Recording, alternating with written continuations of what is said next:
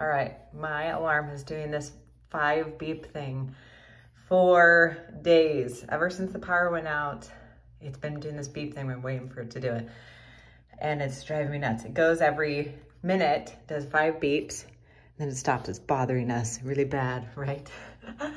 And so I've been trying to look on, there it is right there. I've been trying to look online how to like get that to go away. And the only video that I could see was somebody who had a different alarm system than me. So I was like, how do I fix this? So, so then I had to type in some different search. I need to put the dog down so I can use both my hands. I searched in some other things, trying to like figure out what I can do to get this to stop. Anyway, the solution was super simple, and it's surprising how simple it is. And so you're not probably gonna believe it until the chime finally goes away for you. So all you have to do is push this button right here, and then it tells you this alarm thing, but then it goes away.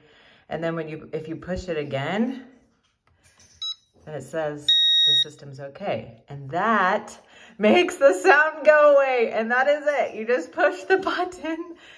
And so anytime the power goes out, all you need to do is push that star button right there.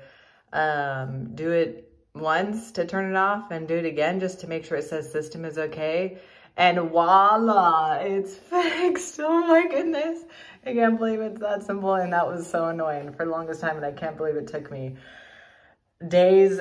Actually, I think it's been weeks to figure that out. And it's April Fool's Day, and I can't believe that this alarm system has been like playing a joke on me for all these times. If only they could just tell me somewhere on here to like do that, then it would have made my life a lot easier. So anyway, I hope that helps.